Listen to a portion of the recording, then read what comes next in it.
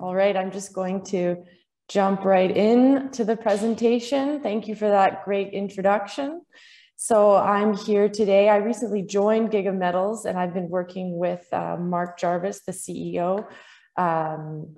And Mark has actually been with the company since 2004. So the two of us are working hard to move this project forward. Now about Giga Metals, we are listed on the TSXV and recently graduated to the OTCQX, which was great news for us. And yeah, as Gilbert mentioned, the world is in critical need of battery metals. So we believe we've got a project that is very well positioned at this time. We have a very, very large nickel deposit that's located in British Columbia. So northern BC in Canada, which is very attractive for mining. I'll just go back there. So our PEA is modeling a 37,000 tons per year nickel operation for a 37-year mine life. So again, a very large nickel and cobalt operation. And we have 100% ownership of the Turnagain deposit. Right now, we are looking for strategic partners to come in and invest at the project level. And in January, we released a PEA. And now we are actually up at the camp drilling and looking to get more data to take us to a pre-feasibility study in 2022. So as I mentioned, we're located in northern British Columbia, very attractive mining jurisdiction, lots of projects in the area. We have a lot of strong permitting practices in British Columbia. We're a very strong mining province, which is good news for us. Challenging, of course. It does take some years to get these projects off the ground, but it is possible. So we also have access to a deep water port, and we have very good relationships with the First Nations communities. Sorry, it's skipping to the next slide. So highlights from our PEA, we have a very large resource. So 5 billion pounds of nickel in measured and indicated, and also 5 billion in pounds in the inferred category, which is great. We've modeled a very high grade concentrate. And a big highlight of this project is the simple flow sheet. So we crush it, grind it, float it, and this is old technology, so it's very simple and proven, and no new tech that's going to cause us any problems. We've also modeled a very low carbon operation, so we're actually funding research out of the University of British Columbia right now. Sorry, my slides are skipping ahead and I want them to stop skipping ahead. And we are funding research out of UBC, and this is giving us data to show that we could actually be a carbon neutral nickel mine, which I'll get into a bit later. In terms of a timeline, we released our PEA earlier this year. As I mentioned, we're up at the property gathering more data to take us to a PFS in 2022. And we are targeting for a startup in 2028 with a mine life of 37 years. So we've modeled a very high grade concentrate, which is fantastic. And we're also modeling a concentrate that will be suitable for electric vehicle batteries. So, we've decided to go all in with EV batteries, and, we're not producing any other types of nickel. So we've done multiple test work campaigns that show this is a clean 18% concentrate, but we're also suitable for other types of concentrate. And recently we've been looking into producing mixed hydroxide precipitate, which is a very popular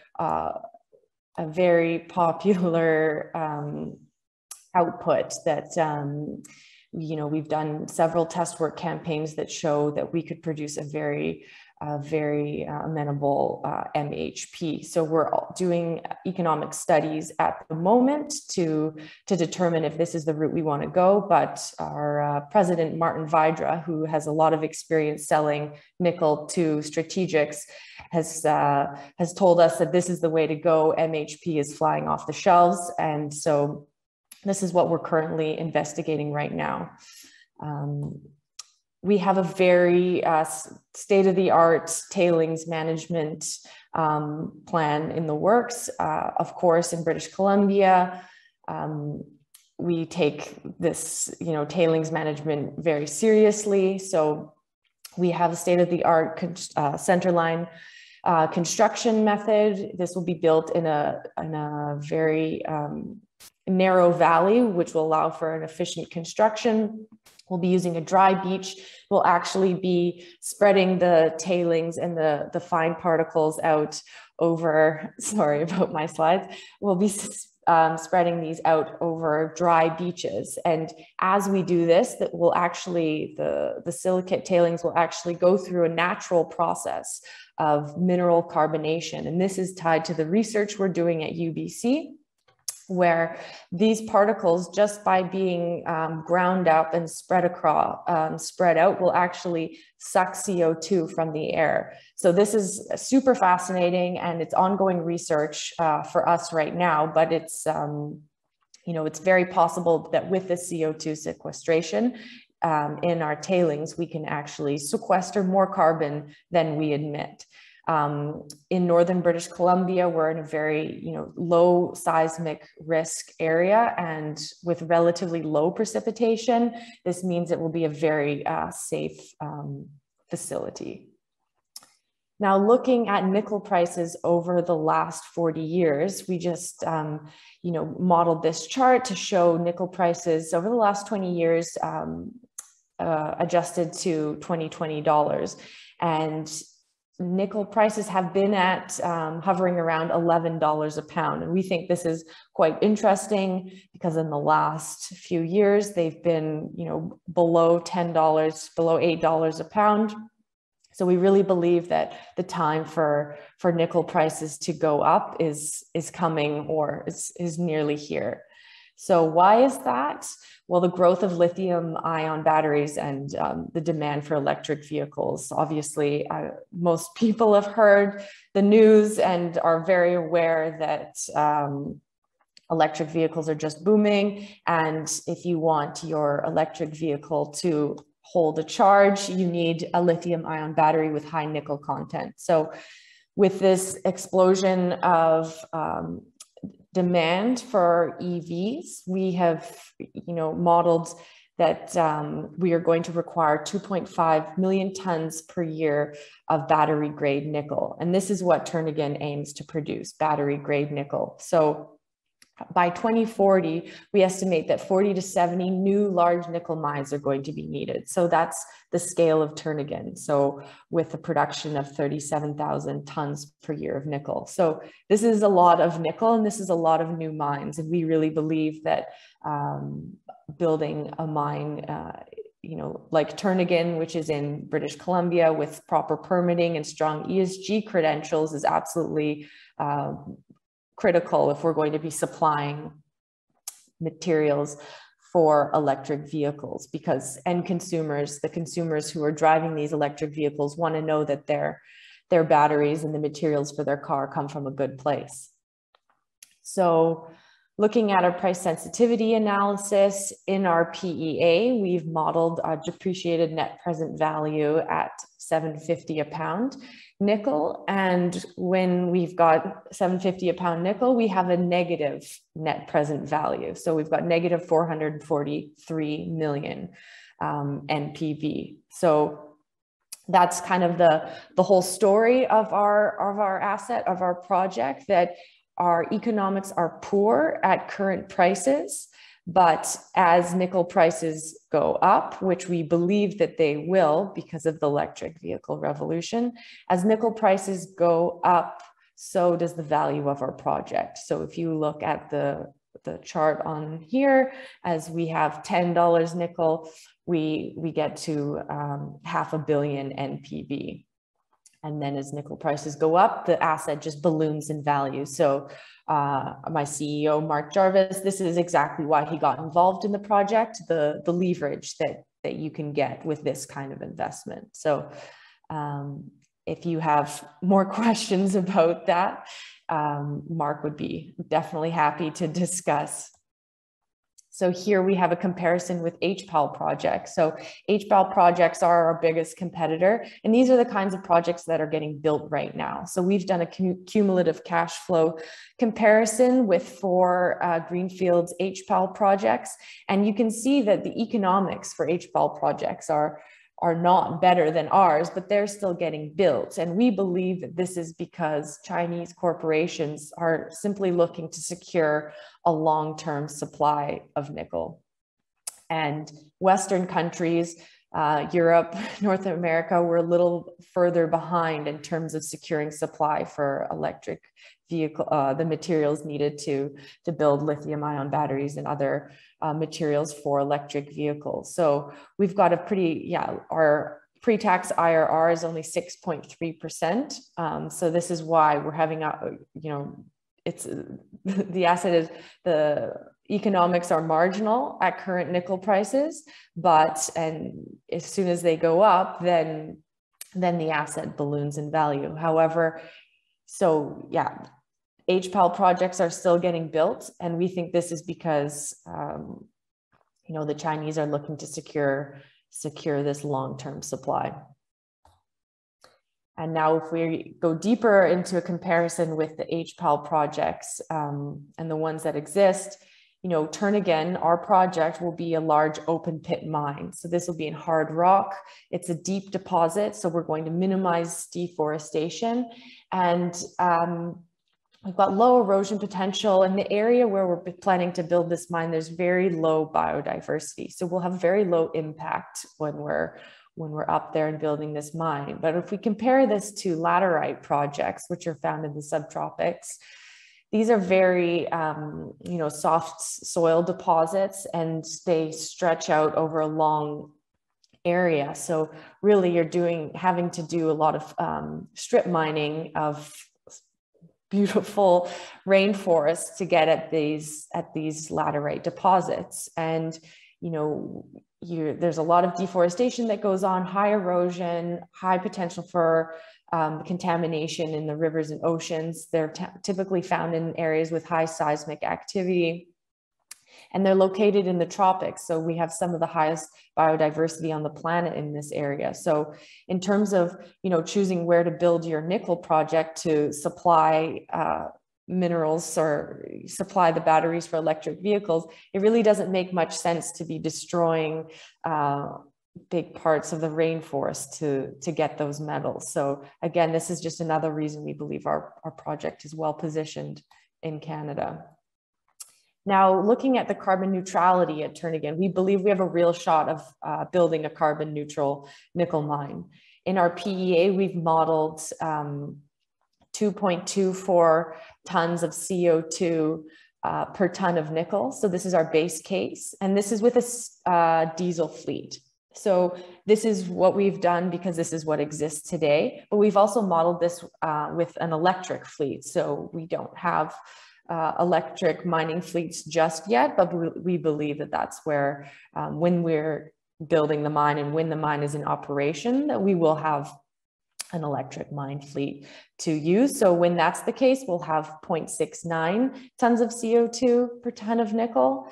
And as I mentioned before, we're funding research out of UBC that will support carbon mineralization of our tailings. So as those silicate tailings extract the CO2 from the atmosphere, this actually locks the CO2 away for geological timescales, which is fantastic because we're not sequestering it in trees that could burn up, and we're not shooting it underground. We're actually just locking away through a natural process.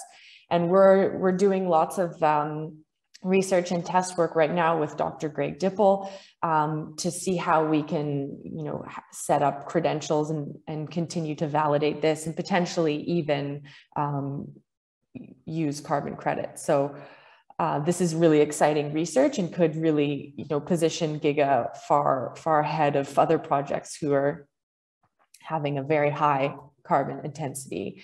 And as you see here, this is compared to other probable nickel projects, and we're at the low end of the scale in terms of our CO2 intensity. So why invest in Giga Metals?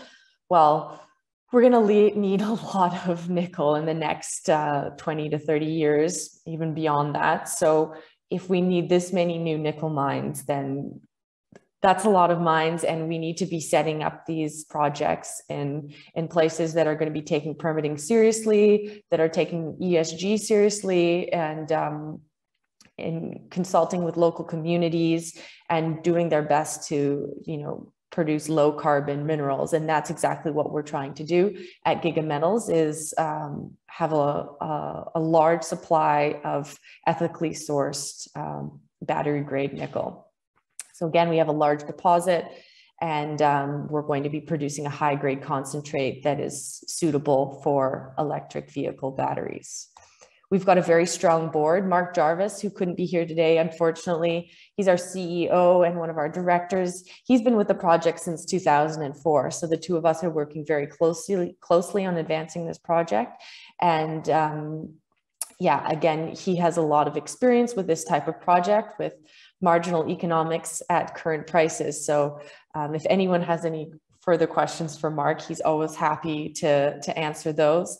And Martin Vidra and Bob Morris are also very worth noting, because they are, they both had careers Martin Vidra was at Sherritt for over 30 years, and Robert Morris was at Vale, and they were both working on selling to strategics. So they have a lot of experience there, and they know who to talk to and what the strategics are looking for. So this is a huge asset for us. And here's a look at our share structure. Oop, that went a bit too fast. So market cap of around 30 million Canadian. And yeah, I think that's everything from me today. And if we want to go through questions, I'd be happy to answer. No problem, Holly. So the first question coming from Terry here. So is there any process in discussing with potential partner of this project? Yeah, we're talking to a lot of different people right now. We're having a lot of conversations, and it's quite interesting. Since we released our news on producing MHP, we've had a lot of interest from all different types of people. Obviously, I can't say any names at this point, but from battery makers, from large automobile companies, and some of these conversations have just popped up in the last month, and some of these conversations have been ongoing for the last 2 years. So we're having a lot of conversations right now. Sure. The next one, you probably talk a bit about, again, maybe details, how does Turnagain stack up against other projects in terms of the grade, size, and now the comparison? Yeah, so we are I would say we're one of the largest out there in terms of the projects in Canada. We're actually one of the only projects that's modeling battery grade concentrate. So we are a low grade deposit, but we model a very high grade concentrate. So yeah. Sure. The last question here from James is that in regards to the EVs, there has been some discussions about potential substitute metals for nickel. Any thoughts on that one, the trend? Yeah, of course. Well, I mean, there's a lot of news with LFP batteries, and we believe that, that's fine. There's going to be new chemistries coming up, different types of batteries that will be used all the time. And that's not exactly a threat to us, because there's such a need for nickel. And if you need your vehicle to hold the charge, and if you want to reduce range anxiety for consumers, you need more nickel content in your battery if you want it to hold a charge and for the EV to go further. So I think there'll always be a place for different types of battery chemistries, but we don't see nickel going anywhere anytime soon. Great, Holly. I think that's it for all the questions today for you and Giga Metals. Thank you so much. Thank you.